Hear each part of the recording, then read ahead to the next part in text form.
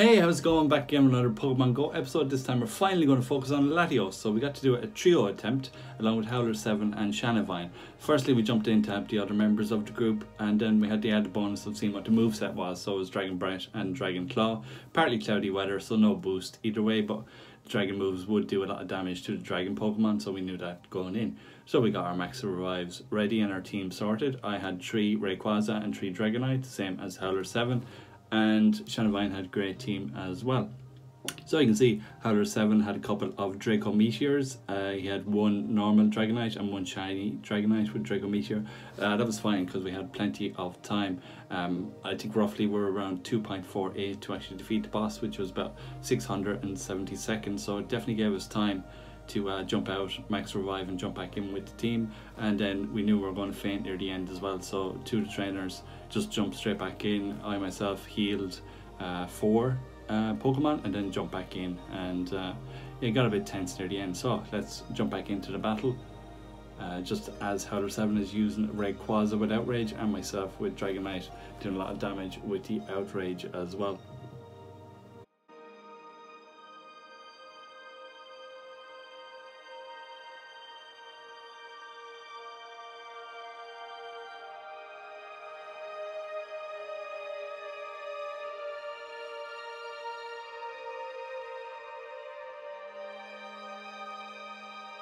So at this stage of the video, we're on our 6th and final Pokemon. Howlerz7 with his shiny Dragonite, myself with the Rayquaza. So at around 196 seconds, I faint, and 191, Howlerz7 faints. So it's very important that you always leave 1 trainer battling the Pokemon so it doesn't regain health.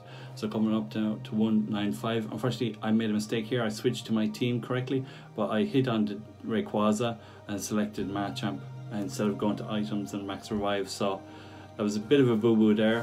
Thankfully recovered. Howlerz7 also healing his first team. So we're going to jump back in. Unfortunately, I've jumped back in with Machamp. Here he goes. Thankfully, somehow the team switched around there when I switched and switched back. So Machamp would have been my second Pokemon. So Howlerz7 jumped in with his perfect team. Shanavine did the same with his same team again for the second stage. So here we still have a Rayquaza, thankfully, so I still knew at this stage that Machamp was going to come up.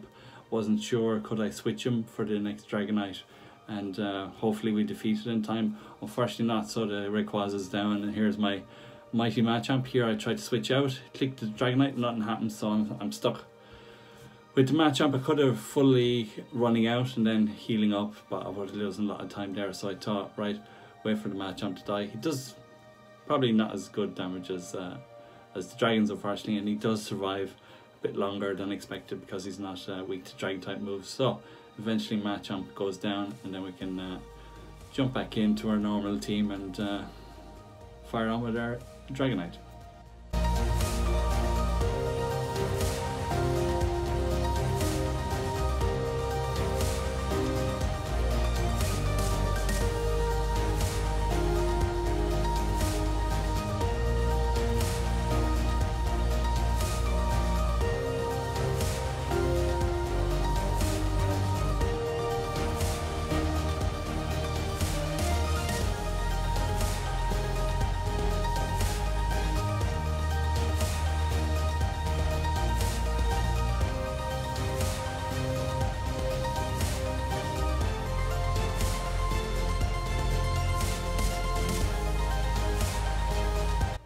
So now once again we're on our last Pokemon.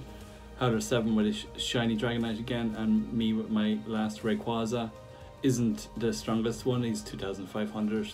Didn't have enough candies or Stardust to invest in him. So this time around Howlerz7 jumps back in with another team he had created for this battle.